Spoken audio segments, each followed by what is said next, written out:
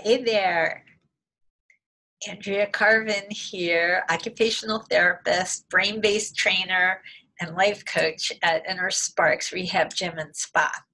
Today's topic is a quick trick for relieving stiffness in the shoulders and hands from a brain health approach. So let's talk about this. The problem, a lot of people who work with their hands is they experience pain and stiffness, and that is muscle fatigue here and here. As the day wears on, if you've experienced this, you may notice that your body starts to get tired. And then when your body is tired, what's happening with your posture? It starts to slump a little bit. Your hips start to slump. And when you feel your posture slump, your neck muscles, without you even realizing it, will start to tighten to try to help keep you going. And before you know it, everything is like a rock here.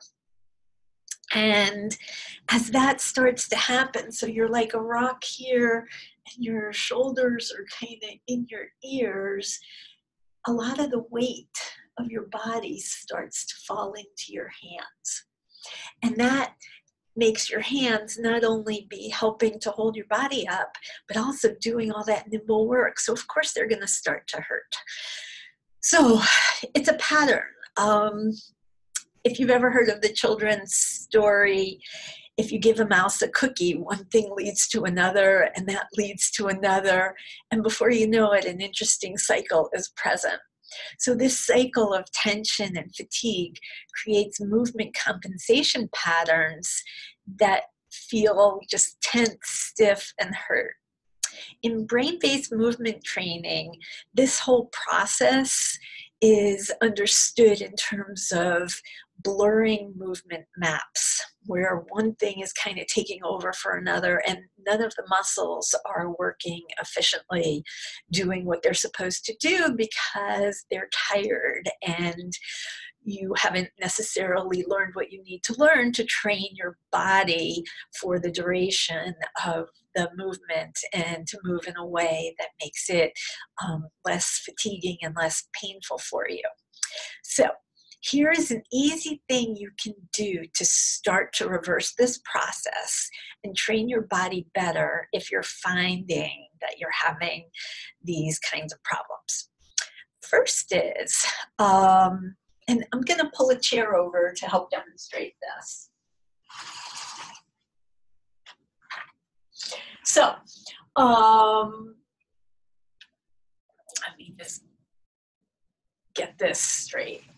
So, the first is to check your posture. So, we're sitting down. Actually, maybe I'll pull the chair back. We're sitting down and we're sitting up and we're doing our work. And then we're slowly starting to slump.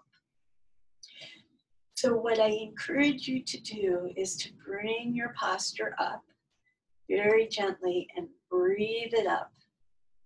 Then start to breathe into your shoulder muscles. Not here, but here.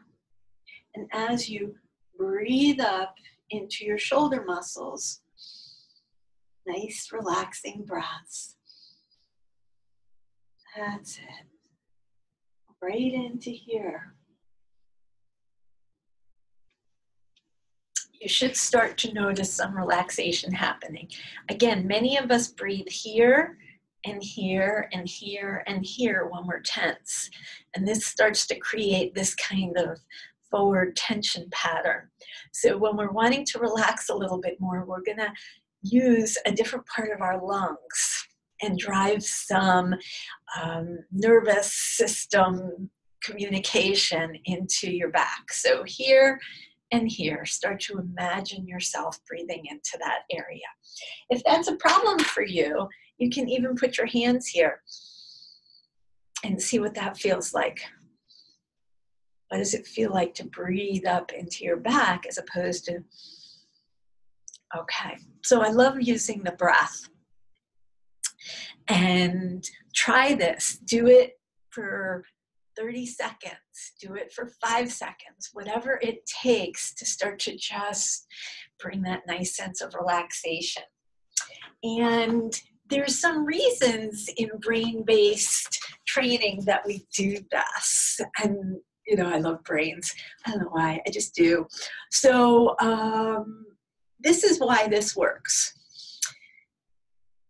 So in brain health, what we're looking at is what helps our brain be healthier. And when we look at the breath, and many, many movement traditions really speak a lot about the breath, why is that? Because all movement happens in the brain, and oxygen is needed to fuel muscles and the brain. And what happens when you're tense? You're not getting good blood flow, and oxygen isn't getting into the places it needs to get into. So we can simply start to change that and have a healthier brain just by noticing our movement and breath.